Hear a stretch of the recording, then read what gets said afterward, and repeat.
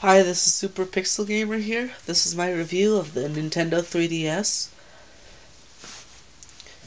Alright, when you first get the 3DS, you'll probably notice the two camera lenses on the front. Each one of those is for three-dimensional pictures. You can only take three-dimensional pictures if you have two camera lenses that are next to each other.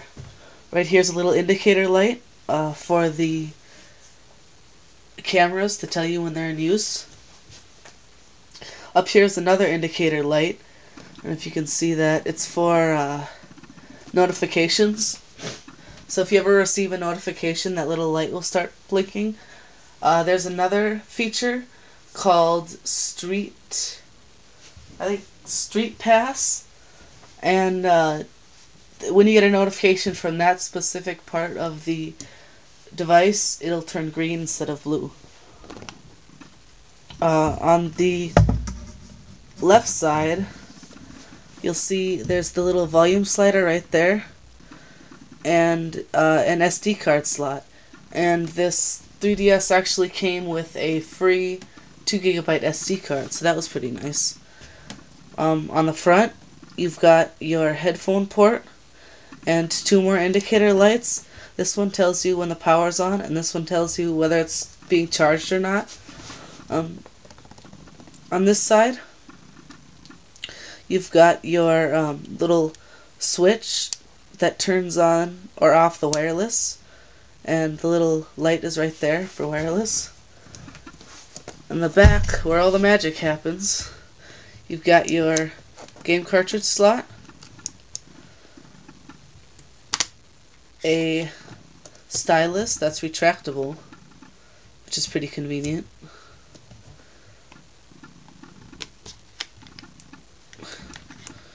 and you've got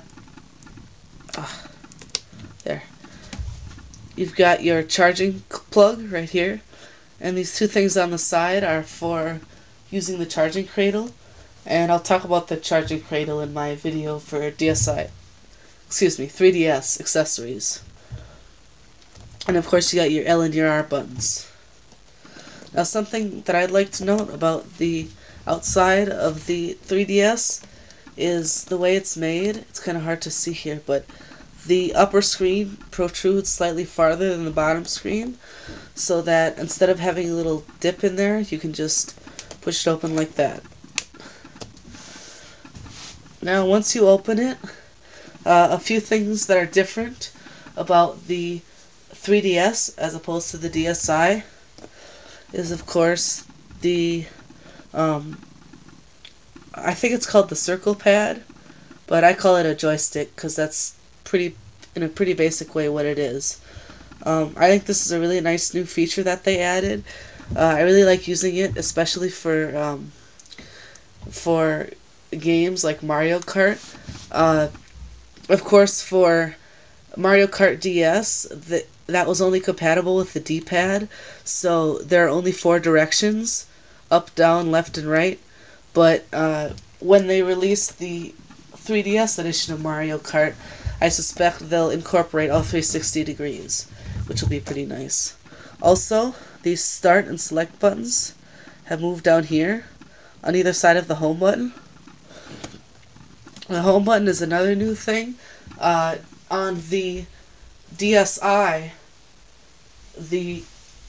in order to get to your home screen, you had to press the power button once instead of holding it down, and that was how you would get to your home screen. And here you've got your own button for it. Also, the power button is on the right side now instead of the left, because that's where the start and select buttons used to be. And of course there's the 3D slider, which increases or decreases the intensity of 3D. Just like the DSi, it's got a small camera on the front as well, or on the inside as well, so you can take pictures of yourself. This is only a single camera though, so you cannot take 3D pictures with the inner camera.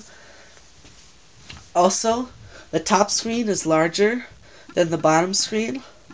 The bottom screen is, I think it's the same size as the original DS screen, but if you notice, the top screen is larger than even the DSi top screen. So that's about it for hardware. Now let's take a look at the software. Turn it on. Take out my stylus.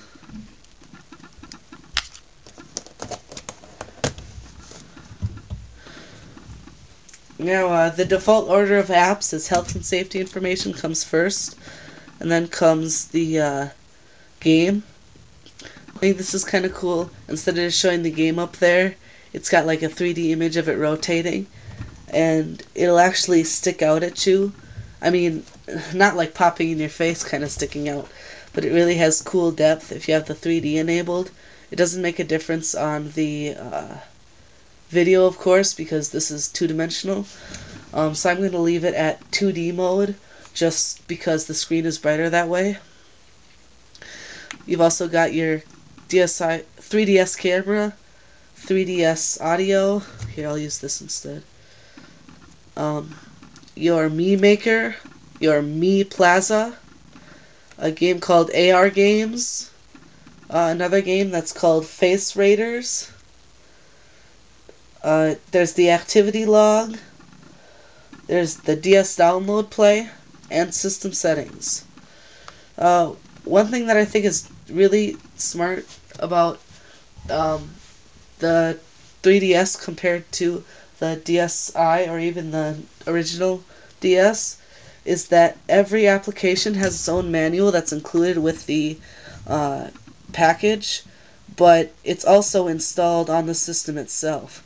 So if you want to see the manual, you can just tap the manual button under each application and you get the whole manual on the device. That's pretty convenient. Now I'll go back to my home menu. Another thing that's pretty cool about the 3DS is it has app suspension, or application suspension. So if I enter an application,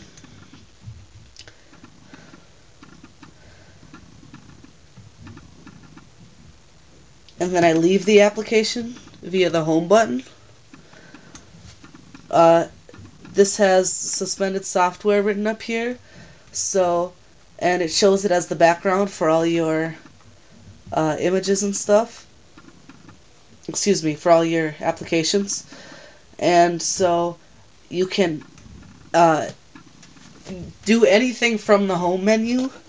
As long as you stay in the home menu, you can go back to your application when you're finished. Now there's been some new features added to the home menu. This is the internet browser, or it's a button reserved for the internet browser. Right when the 3DS was released, it did not have the browser pre-installed on it. That came in a future update, and so I can't show that to you because that update hasn't arrived yet. Right here you've got your notification list. Right now all the notifications I have are default notifications about using the 3DS, but different notifications can come from certain applications and certain games and stuff. Here, this feature I really think is a good idea. I haven't got a chance to use it yet because I don't know anyone else with a 3DS, but it's a friends list, and if you notice here, this is my player card. It's a lot like the Xbox gamer card. It just gives you a little basic information about you, and you can exchange your player card with other people through the DS local connection. And this is really nice because then you don't have to enter in those friend codes every time. But you can also use friend codes if you want, so you can connect with friends over the internet, so you don't have to meet up with them. The other thing they have are notes, and you can create a note during while an app is suspended. So like if I remember, oh yeah, feed cat, so I can make this note and I can exit, and then if I'm playing a game and I quit my game, I go to the home menu. I remember, oh yeah, what did I have to do? I can go to my game notes and see, oh yeah, feed the cat. And I'm going back to my home menu. There's also a feature which is kind of nice. These two buttons up here, they're like the slider in Finder on a Mac.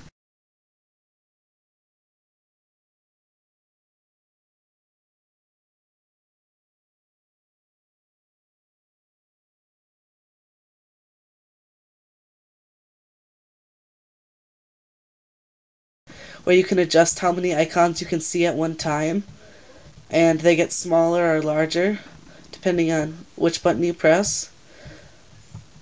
And this is kind of a personal preference thing, but I think it's a pretty convenient feature.